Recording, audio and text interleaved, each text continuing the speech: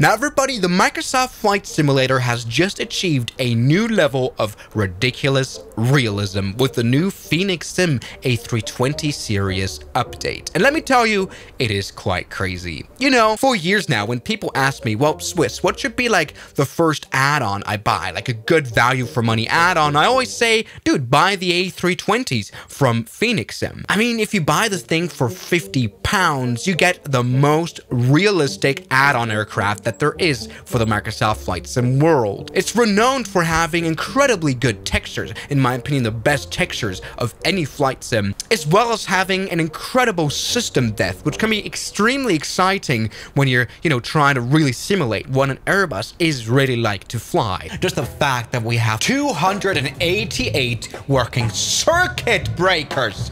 Yes, isn't that just ridiculous? How you can render the wiper dead by, there we go, it's turned on right now. Let's go ahead and turn it off.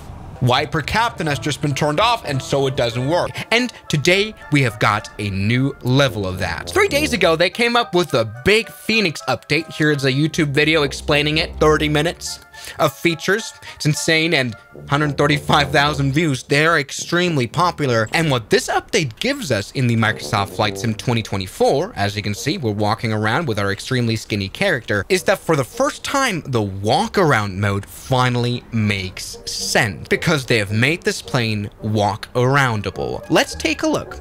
This is kind of a cool scenario that people that do their pilot's license dream of. It's early in the morning here somewhere in the Caribbean, and we're first to fly this airplane. Right now the door is shut, but we do have stairs. Let's go ahead and walk up into our airplane indeed. And here, yes, walking this, oh, that's a very fast, yeah, you're a fast step climber. And in order to open this aircraft door, we do it like in real life. Push this button right there and then pull the handle. Pull the handle right there. That releases a little bit of stairs to make space here for the door itself. And then we have to pull quite hard on this thing to actually open it. There's a lot of inertia here.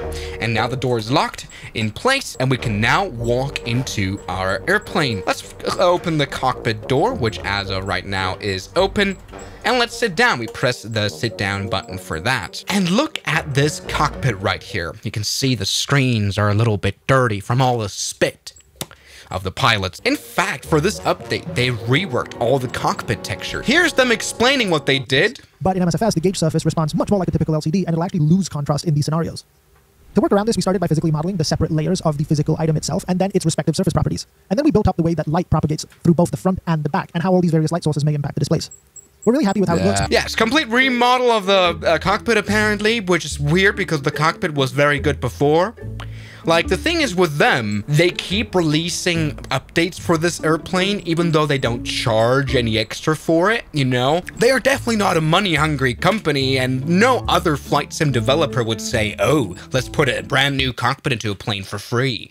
Especially not PMDG, that charges $70 for any new airplane that you buy. Either way, let's go ahead and turn on this airplane here at the battery. But we're gonna stay, on the ground for a little while, so let's not turn on the APU yet. The little engine in the back that provides electricity to the systems. Obviously, it's an engine, and that, uses fuel. We don't want to use fuel, so let's go ahead and connect a GPU, ground power unit. The thing is, though, that obviously isn't available because we haven't got any connected. So we need to walk outside the airplane again. Let's do that. Do that. We grab our jacket, which we've just done. And it's time to walk out. Come walk. This guy's a bit confused. Time to walk down the stairs. We can actually run, I figured out in the Microsoft Flight Sim. And let's do the GPU connection manually. To do that, we need to access the GPU access door. Ground electric connection. Let's go ahead and open this. And this is definitely a new update. Never seen before in the Microsoft Flight Sim. Plug in GPU. Plug in that. As you can see, we've got an available light coming on. We've got lots of little buttons where we can test the lights or even call the cockpit. And as you can see, this diesel generator is now working. Let's get back upstairs now and quickly turn that on. And that powers on our systems and our iPads as well. And look at those screens doing the magic. Insane. See, this is quite special because in most flight simulation models, you don't walk around, you don't interact with a plane outside, you don't do outside checks. It's only the cockpit that's really simulated. And here we really have the outside model that's properly simulated. I mean, look, we can spin the fan blades, though we have to get a bit closer here. Spin it. Come on, spin them. Yeah, we spin them. They're very heavy to spin, but here we can, you know, inspect every single fan blade. That's what you do before flying. Yeah, come on, let me see if we can get it started. Maybe this plane's gonna take off if we do.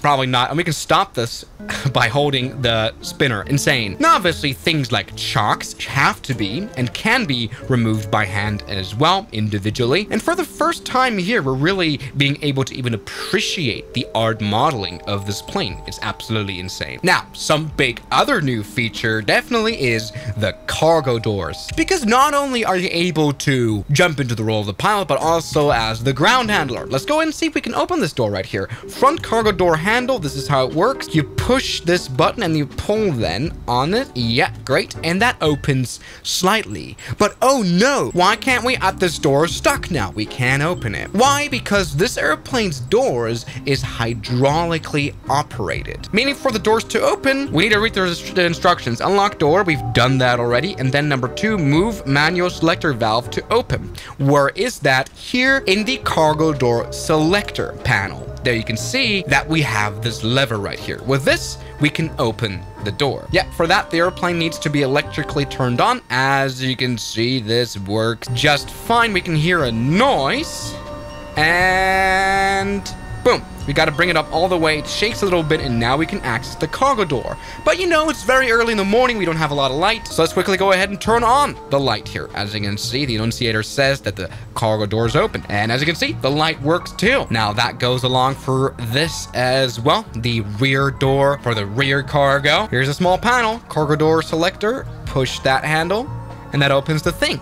But the thing is, we need to definitely open this door all the way until it locks into actual place, because otherwise, if we just let go right now, gravity will take care of closing that door again, because hydraulics are not being put in anymore. And so you can see, slowly, this thing starts to sink again. We need to open it all the way. Can you see that?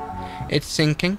It's sinking by gravity, and that is absolutely cool. Now, granted, in terms of flight simulation, this is just kind of a cool gimmick and not really anything you would really do as captain pilot flying, because that is what the ground staff does, but it's so ridiculous that the plane's able to do that. Obviously, let's also open the bulk cargo door. So we need to release that door handle, and then we can open it and push it up again like that. Wonderful, by our own bare hands. This is not hydraulically operated. Now let's get ready for flying, but of course we need to fuel up the aeroplane, so let's quickly do that. One of the ways we can do it is obviously from the iPad in the cockpit or from the fuel panel. So here you go, open the fuel panel, and here's something that I've only seen once before in any add-on aircraft for any flight sim. It is the Challenger 650 for X-Plane. Super realistic airplane, but here we can actually refuel the airplane ourselves. I just don't quite know how to do it. I think mode select is refuel.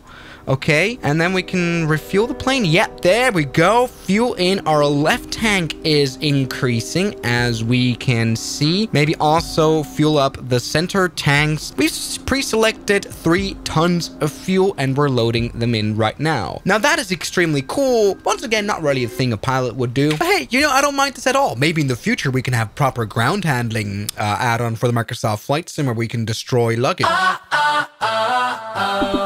It's a shame, though, that none of this is connected to an actual fuel truck that shows up. This is like a magical wireless charging for fuel. Though it has to be said that FENIX aren't done with modeling this walk-around mode. Now let's do a little bit of an interesting challenge. Let's go ahead and maybe remove the chocks only from the right main landing gear and just see what happens if we actually leave them in place here. All right, refueling is ongoing, and there luckily is more to crouch. Oh my God, you know what? Because another thing we have is this up here, the hydraulics panel. Let's go ahead and open that. And here we have an interesting lever. Let's go ahead and just push that. And as you can see, something that comes up is the landing gear door panel. What a funny feature to have. Am I right, sir? Walking away. He's not excited at all about this. Once again, this airplane is the first plane to have these kind of ridiculousness of features. Let's open the other landing gear door as well, and we can see that in action right there. Wonderful. And we can do an inspection here of this rusty airplane. This is from the center landing gear. I wish we could adjust the field of view here in the outside camera, because I feel like it's quite narrow. Now, what else is there? Rammer turbine. Oh, here's where the rammer turbine is stowed. And And here we can see the rammer turbine actually set in place. I have an idea. How about we just bring it out, you know? Just show it. Deploy rammer turbine right there. And we've done that now. As you can see, it has come out, the rammer turbine. Look at the modeling. Look at this character just admiring it. This is extremely funny. Anyway, this has not reached extreme ridiculousness. I mean, if you could make it more ridiculous, you should be able to stow the rammer turbine back in place. After all, it's very simply spring-loaded, I think, on the A320. So you'd be able to actually push it back in and close this door right here. Hello, sir. Can't close it for us. Now, meanwhile, as you can see, we've got plenty of fuel on board. We've added 3.0 tons. So let's go ahead and close it here. Put it to norm. Mode should be off. Good. And let's just close this door. We're good now. For we shall start flying. Let's go ahead and close the... there you go. That's how you do it. And lock it back in place. Good. And you know what? Let's just not close all the other stuff. Let's just go ahead and quickly rush into the airplane. And let's go ahead and close the door. For that, we need to release the gust lock, which holds it in place. And then we can, yes, slide the door. Slide the door. Yes. And now we can close it. Works like this. And now we have to arm it in order for it to be locked and for the slide to be armed. Good. And let's get into the cockpit. Close that door behind us. Let's lock it. Perfect. Let's turn on the APU really quick. And we're waiting for that to become available. And we can hear the APU come on. We can see a little bit of that exhaust gas. Perfect. Now, here we can also remove the GPU like... Oh, that wasn't a smart... Oh, luckily the APU is available. Ground power unit is gone. Let's go and also remove the stairs. And let's see if I can turn on this airplane really quick. This is not a realistic flight at all. APU bleed on and ignition on and engine number 2 on. After all, this is an Airbus. This should be simple enough. And yes, as you can see, that is coming on. Beautiful. Engine number 2 is nicely starting up. We're about to suck in a cone and a person. Great kill-death ratio. And now that that's turned on, let's turn on engine number 1 as well. Beautiful. Good. Engine number 1 is turning on as well. This airplane is a bit pissed off that we've not closed the doors, nor the landing gear doors, actually. Very interesting.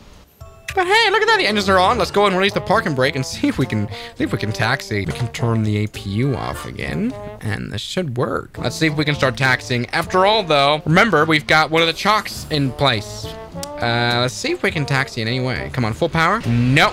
Okay, that is not simulated when one piece of chocks is still in place. Nah, we should somehow be able to free us out of our position, maybe to like turn left or something. In real life, here we can just remove the chocks from the iPad. Look at that, and we can now taxi with our immensely broken airplane. I wonder what happens if we take off with the door open.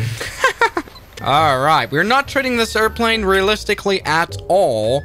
This is a very stupid video. We've not done any flight planning, done any speeds, input. It doesn't matter. All we need is flaps and a little bit of love. And then we can take off. We've got the included Microsoft flights in 2024. I really don't care. Switch frequency, please. Oh, okay. Now let's take off full power into the A320 by FENIX Sim. Let's see if we're able to take off with the doors open. Yes, as you can see, very slowly these engines are spooling up. That takes a bit of a while, like in real life. We've got 80 knots on the clock, and we can put our nose up a little bit, and then we can depart. Look at that. We've taken off the A320 with the door open. Let's go ahead and positive rate landing gear up. Like that. Landing gear up. Let's see if the landing gear door actually comes up now, finally. Look at our beautiful sunset departure. And look at the wing flex we have on this airplane. This feels very, very nice. Taking off into the morning wings. We can see the rammer turbine is out. The hydraulic doors are still open. Yeah, I mean, it makes sense. This plane won't simulate you being stupid. Sadly, though, I cannot close the doors from here, so that can't be good. So let's maybe reload the flight. See, FENIX gives us lots of different airplanes to actually spawn into. The CFM version or the IAE version, both in the SL and WF mode. I have no idea I don't know what the difference is. Anyway, now on FENIX, you can actually download 600 or so liveries as well, so you don't have to stick with this. All right, now welcome to the IAE versions of the engines, and they do sound differently. Look at the full power sound. Beautiful. I don't know how you look at sound. Anyway, this plane feels a little bit weird. Why? Because for some reason the fly-by-wire doesn't work, which is why our flight controller is now in direct alternate law. I don't even know why that's failed. Let's try to reactivate it. And this is very interesting about this airplane especially. You know, the Airbus system is so different compared to Boeing as well. Like here, you're given a checklist of what to do. Let's turn the FAC2 on and off again, you know, recycle it, and then it should work again. Yes, and now we've got the fly-by-wire system back. I don't know why that failure just happened, but it can happen in real life. Shut up. Also, the ramming turbine is out again. I don't know why that is. Now, why am I doing a landing now? It's because they have vastly reworked the Microsoft Flight Simulator model, and especially the landing model. Oh my god, ATC, shut up. See, Microsoft Flight Simulator has been pretty hard to land planes smoothly, and they always look a little bit like toys, and this update is supposed to fix it all together. Let's go ahead and see if we can finally do a good landing. Now, actually, this plane feels very direct now, and it feels like it's supposed to feel with the Airbus. Like, I can really tell a difference. Obviously, won't be able to see that on screen now. I still have no idea why the rammer turbine is out now. It's kind of weird. Now, here we are at Prince Juliana. We're battling with a lot of tailwind, and what's immersive about it is that I can really feel it. Like, it feels like we shouldn't be landing with this tailwind. It feels like we're getting a push from the back. They've really done a good job on reworking on the flight dynamic. Let's see if I can land smoothly with this plane. 20, retard. Just call me a retard. Very realistic. Come on, let's do a smooth landing. Oh, that for the first time felt actually relatively good. Let's go ahead and slow down the airplane now. Let's go full into the brakes and see what happens then. Yes, come on, FENIX A320, slow down. Max braking has happened, and we've braked in a very short time. Wonderful. So this has truly been a wonderful new update of this plane. Hold up, put the evacuation horn on. Yes. And you can see them being active, and the doors open too. Yeah, a wonderful new update by FENIX Sim. Probably the best Microsoft Flight Sim add-on out there. So thank you guys so much for watching this video, and I'll see you guys tomorrow as always. Good night. And a special thanks goes out to my members, my supporters. Guns Killer, R27, James Duram, That Dude, Anime Gods of Gaming, Derek, Insider Plane, Nishijutsu Fighter, Professional Jamal, Ryland Williams, and New the York. You've got beautiful names.